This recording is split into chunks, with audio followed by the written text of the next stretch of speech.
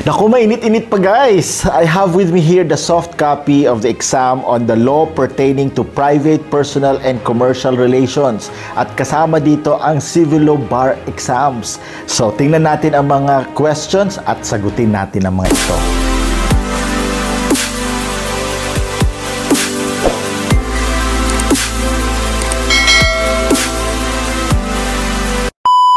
Hi guys, welcome back to the channel. This is the House of Law and I am Attorney Al Jumrani. And yes, you heard that right, mainit-init pa. I was able to get a copy of the questions for the law on private, personal, and commercial relations. Now, if you have watched my previous videos on these bar exams, ang civil law bar exam ay ni-reduce na at 12 questions na lamang at kasama siya ng commercial law bar exam.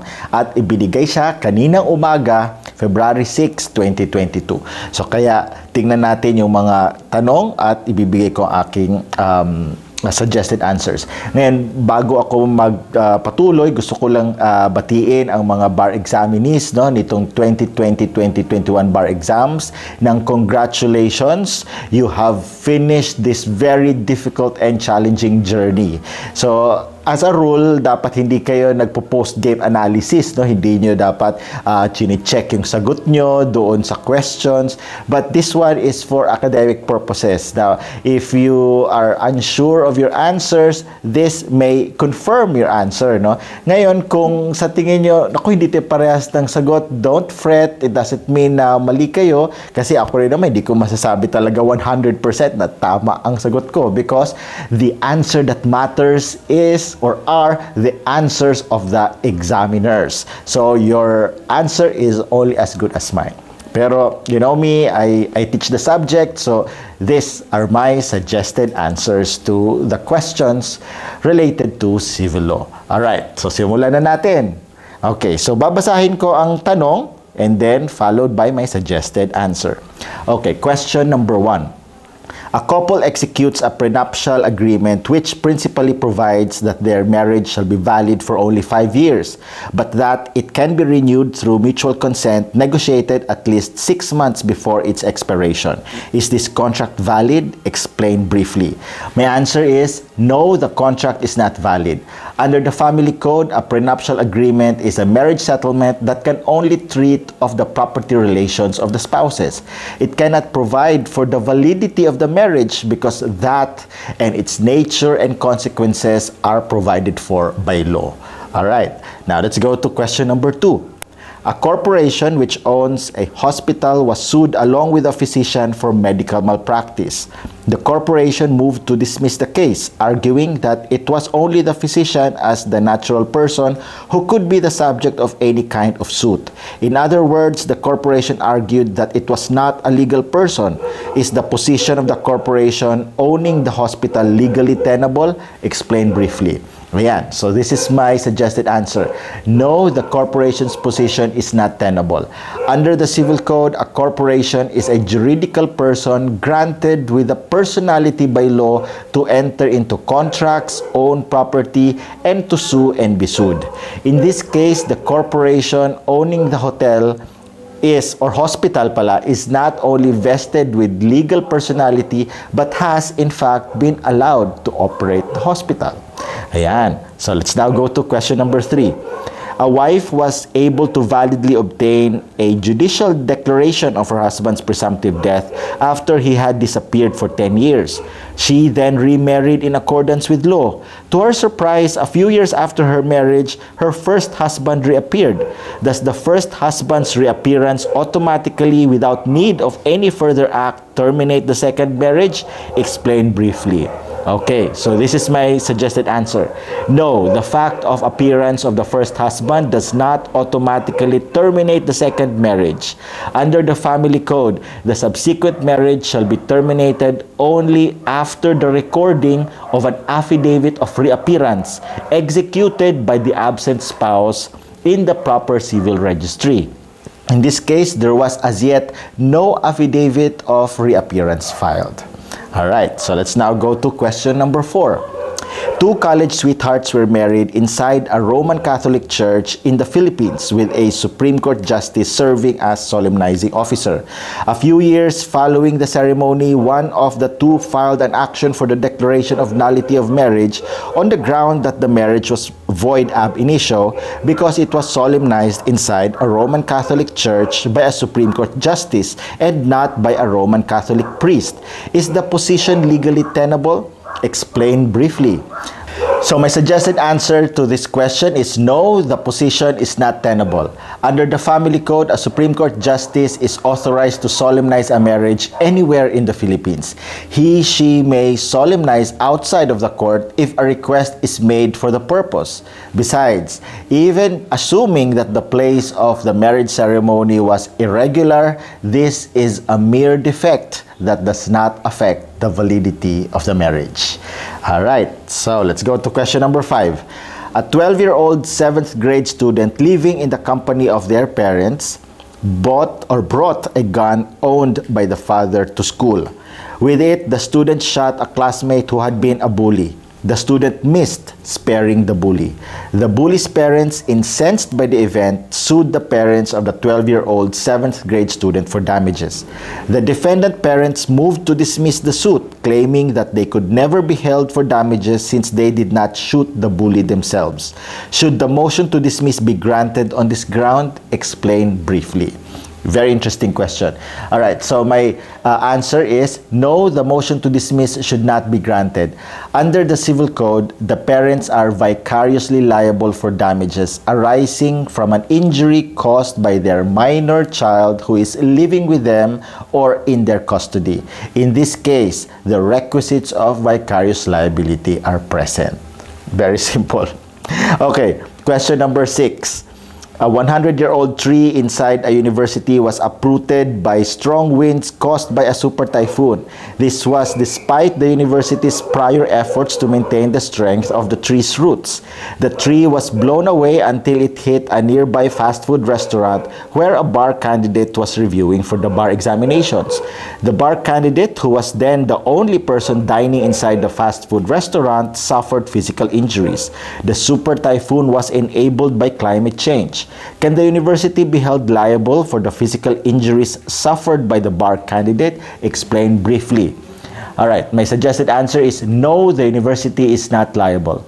The cause of the injury was a fortuitous event. Under the Civil Code, a fortuitous event is an unforeseen and unexpected occurrence, or even if foreseen, is impossible to avoid.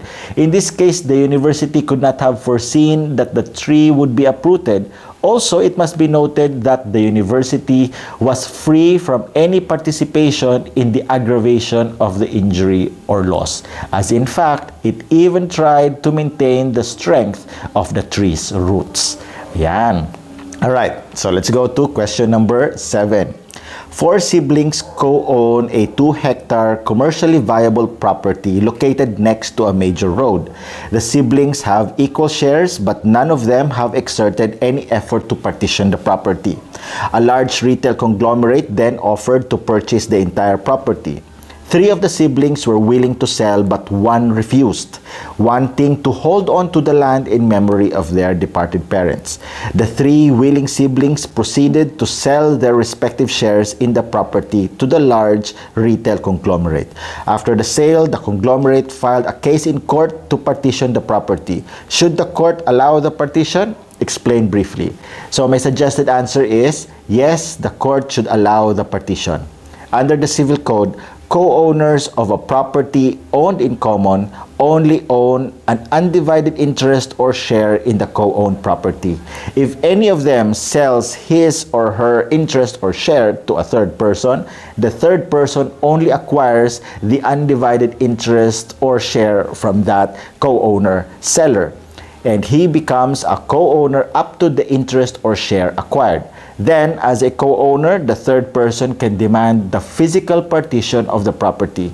Thus, in this case, the large retail conglomerate has become a co-owner with the 4th sibling. Thus, it can demand the physical partition of the property. All right, so now let's go to question number 8. Believing that a parcel of land was public land, a farmer built a two-story concrete house on it. 5 years later, a person showed up bearing an original certificate of title over the lot, which had been registered for more than 10 years. The person asked the farmer to vacate the parcel of land. The farmer refused to vacate unless the titled owner pays the fair market value of the house built on the parcel of land. Does the farmer have legal ground to demand payment for the house before vacating the parcel of land? Explain briefly. Ayan. So my suggested answer is yes, the farmer has the right to demand payment for the house. The farmer is a builder in good faith. Under the Civil Code, a builder in good faith is a builder that had no notice of any defect in his right or title to the land. A builder in good faith is also entitled to reimbursement of both useful improvements and necessary expenses. In this case, the farmer was a builder in good faith before he was informed or notified by the true owner thereof. Also, the two-story concrete house is a useful improvement. Under the Civil Code, a builder in good faith has the right of retention until he is paid or reimbursed the value of the useful improvements. Ayan, so that's my suggested answer to question number 8. Let's now go to question number 9. Your significant other shows you a laptop screen on which a mandatory question for the installation of an app appears. The question reads, do you agree to the terms and conditions of use? There are two buttons indicating alternative responses. One is labeled agree, the other is labeled disagree. The terms and conditions of use are not shown on the screen. Neither is there a hyperlink that can be clicked that would reveal the terms and conditions of use of the app being installed. Curious why the terms and conditions of use are not available, you search the internet and come across media articles revealing that the terms and conditions of use allow the app provider to access a user's contact list, emails, and browsing history. These pieces of information are sold to advertisers who in turn tailor their emails to users so that they can engage in targeted advertising based on the user's profiles. Knowing that you are taking the hashtag bestbarever2020_21, your significant other asks you this legal question. By clicking on agree, will there be a meeting of the minds between the user and the app provider, enabling access to the user's contact list, emails, and browsing history? Explain briefly. All right, very interesting question. And my suggested answer is no, there was no meeting of the minds in the present situation. Under the Civil Code, there is meeting of minds when there is an agreement on the object and the cause. In the present situation, there can be no agreement when the terms and conditions are not even displayed or shown. That I, the bar candidate, discovered the effect thereof by my research from the internet and other media articles does not cure the defect. It did not dispense with the duty of the app provider to inform me of what I was about to agree to. Ayan, so that's my answer to question number 9. So let's now go to question number 10. A Japanese national was able to obtain a divorce decree concerning his marriage with his Filipino wife. The decree capacitated the Japanese national to remarry. Can the Filipino wife now avail of Article 26 of the Family Code and then remarry? Explain briefly. Now, this is a very familiar question dahil naitanong na to nung 2019 bar examinations. So anyway, let's see. This is my suggested answer. Yes, the wife of the Japanese national can remarry. Under Article 26 of the Family Code, as interpreted in the case of Republic versus Manalo, a Filipino who is divorced from a foreigner spouse abroad, which divorce capacitates the foreigner spouse to remarry, is also capacitated to remarry, provided that the said divorce decree is recognized through a petition for the purpose filed in the Philippines. All right, so that's question number 10. Now let's go to question number 11, second to the last, okay, of the civil law questions. A bride declined to appear on her wedding day. Instead, she sent a note to her prospective groom saying that she needed to be honest to herself by admitting that the institution of marriage was not for her. The bride wrote that she came to this conclusion after contemplating on the tweets of the hashtag #LoveGuru. She also wrote that to atone for her non-appearance, she would post a glowing recommendation of the prospective groom as a partner on her Facebook, Twitter, Instagram, and TikTok accounts. The couple had previously dated for almost 8 years. The whole time, the prospective groom had been loyal and caring. It was the bride who covered all the wedding expenses. Heartbroken and embarrassed, the prospective groom sued the prospective bride for moral damages, alleging that she had breached her promise to marry. Will the suit prosper? Explain briefly. Well, my suggested answer is no, the suit will not prosper. A breach of promise to marry is not actionable. However, for it to be a case of abuse of right, the civil code provides that the person performs an act which, although legal, prejudices or harms another. There must be ill motive or intent, and there must be some pecuniary damage suffered. In this case, the would-be bride has a change of heart, which is absolutely legal. And there was no pecuniary damage caused to the husband-to-be, because after all, it was the bride-to-be who spent for the wedding expenses. All right, so let's now go to the last of the civil law-related questions. Okay, question number 12. A seller posted an online advertisement for a 4-volume set of Tolentino's commentaries and jurisprudence on the Civil Code of the Philippines, 100 pesos only. A bar candidate excitedly ordered it and paid through GCash. However, when the set was delivered, tears started to well in the bar candidate's eyes. Much to the bar candidate's bewilderment, the author was not Arturo Tolentino, the legal luminary as the candidate was made to expect, but Lorna Tolentino, the noted actor. The bar candidate believes that the contract of sale should be rescinded and that damages are also proper. Is the bar candidate's position legally sound? Explain briefly. All right, so my suggested answer to this question is yes, the contract of sale can be rescinded and damages are proper. Under the Civil Code, rescission is implied in reciprocal obligations. Under the Civil Code, rescission is implied in reciprocal obligations. Rescission is proper when the debtor fails to perform its obligations, such as, in this case, the buyer ordered Arturo Tolentino's Civil Code book, but what was delivered was Lorna Tolentino's book set. Further, damages can be proper in case of bad faith or fraud in the performance of the obligation. This can be presumed in this case because it was clear that the buyer was a bar candidate looking for law books, and not just any law book, but the Civil Code book set of the legal luminary Arturo Tolentino. But what the seller delivered was not what was ordered. Very far from it. So clearly there was fraud, there was misrepresentation, and thus the seller is liable for damages. All right, so those are the civil law bar questions in this 2020-2021 bar exams. So this is my take on these exams at yun po ang aking mga suggested answers. So again, minadali lang natin to, no? Hopefully, yung ating mga bar examinees can compare their answers to my suggested answers. But like what I said, right now, magpahinga lang kayo. You enjoy this achievement because this, taking the bar and finishing this journey, that is an achievement in itself.